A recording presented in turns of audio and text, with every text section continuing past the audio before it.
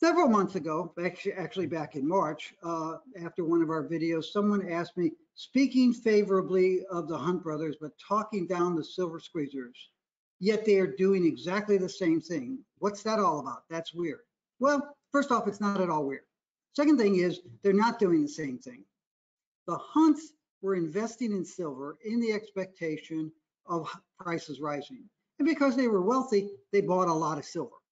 And because they had bought a lot of silver, they felt free to talk to other people about how smart they were in buying silver, with the expectation that some people would say, gee, those guys are smart, I'm going to buy silver too, and that might help the price rise.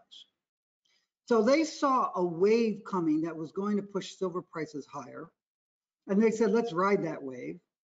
And if we can make some comments and let other people make some comments about what we're doing, and that increases the height of the wave, so much the better. They did not try to squeeze the market.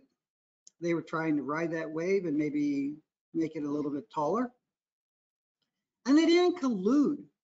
They didn't go on the internet, which actually didn't exist. It did exist back then as part of Defense Department program.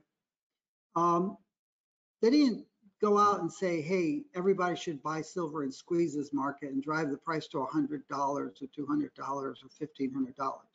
They said, we think the silver price is going to rise and we're buying silver.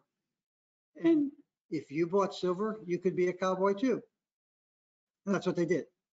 Completely different from a bunch of people going on the internet and saying, hey, let's collude to squeeze the silver market based on an erroneous view of what's going on with the short positions on COMEX and misinformation that we're consciously putting forward that the world is running out of silver.